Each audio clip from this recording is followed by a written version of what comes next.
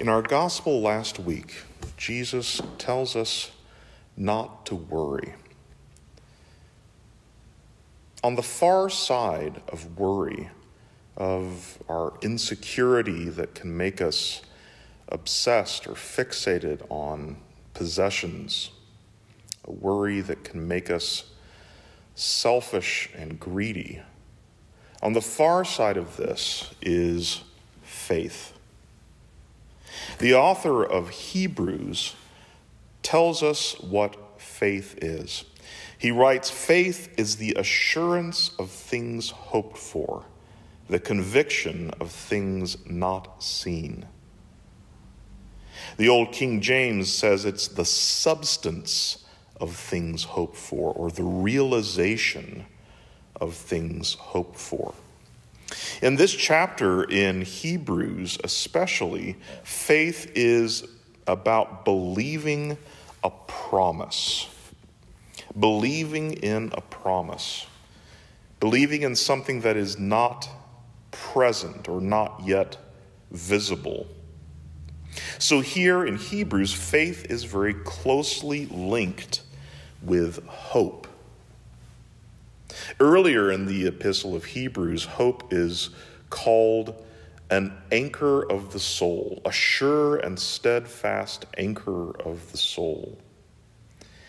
Now, an anchor is something that gives you stability and constancy in the midst of the wind and the waves that would toss you about.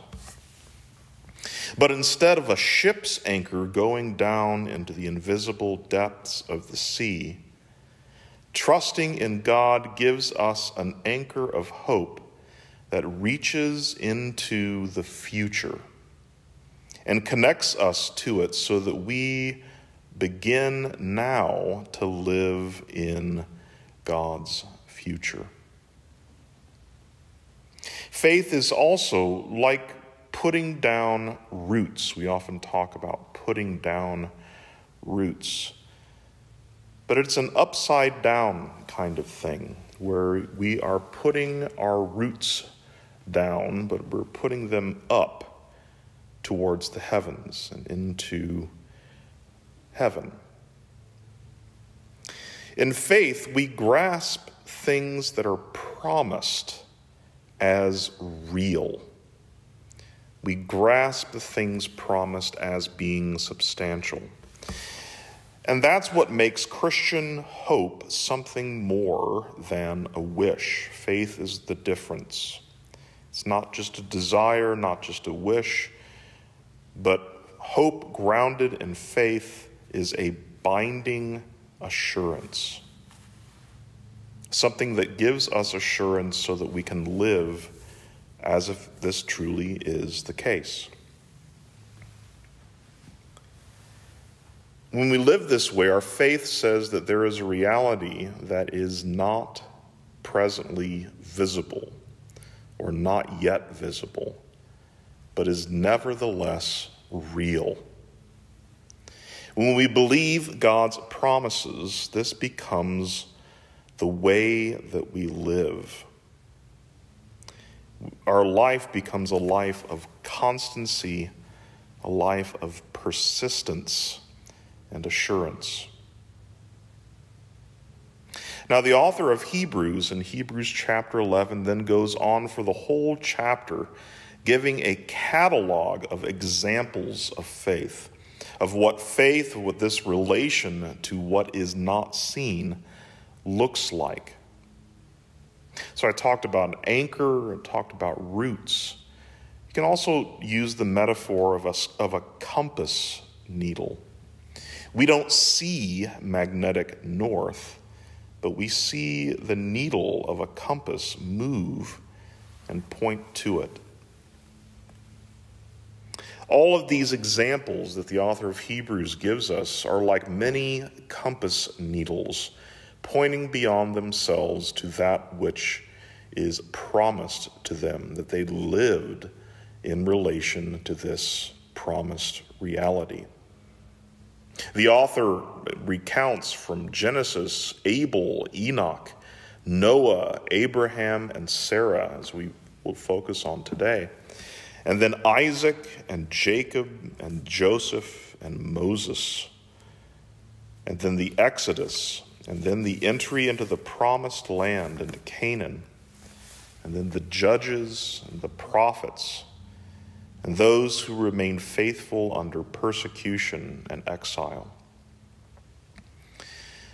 Today we can focus, as our reading has us, on the specific example of the faith of Abraham and Sarah. Abraham is called to leave his home in Mesopotamia. And he's called to leave and to go, but he isn't told where it was he was going. He was given a direction. And he's given the promise of an inheritance, but he didn't know where to go. He didn't know where it was that he was going. Sarah believed, eventually, the promise of God that even though she had never had any children and was now old, that she would become pregnant. Indeed, that she would have as many descendants as the stars of heaven and the sands of the seashore. Now, the promises that were made to Abraham and to Sarah of a land of inheritance and of a great nation of descendants, these, we are told, they only greeted from afar. They greeted these promises from afar. And they died in faith, not yet having received the things promised. This whole chapter of examples of faith and this definition of faith shows us that faith and hope give us a security. Trusting in the promises of God give our life a security that enables us to live lightly. We are told that these examples of faith, they lived as sojourners, as strangers and exiles. They did not build and find their security and meaning in a city of man in the present, but they, as we read, look forward to the city that has foundations, whose architect and builder is God. Now, in our gospel this week, Jesus again shows us this faith, this trust and hope that is on the far side of worry. Jesus says, "Do not be afraid, little flock, for it is your Father's good pleasure to give you the kingdom." Therefore, he says, hold lightly to what is passing away.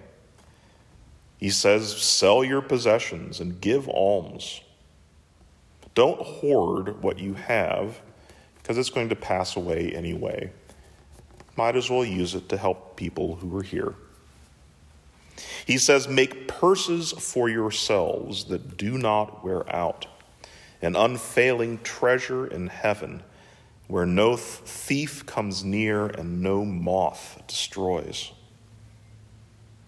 He's saying, don't put your trust or don't base your security on things in the present that will pass away, that are here today and gone tomorrow.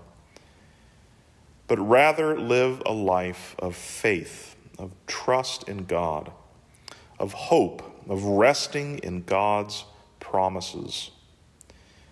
This is a life of patience and waiting, but also a life of persistence and stability.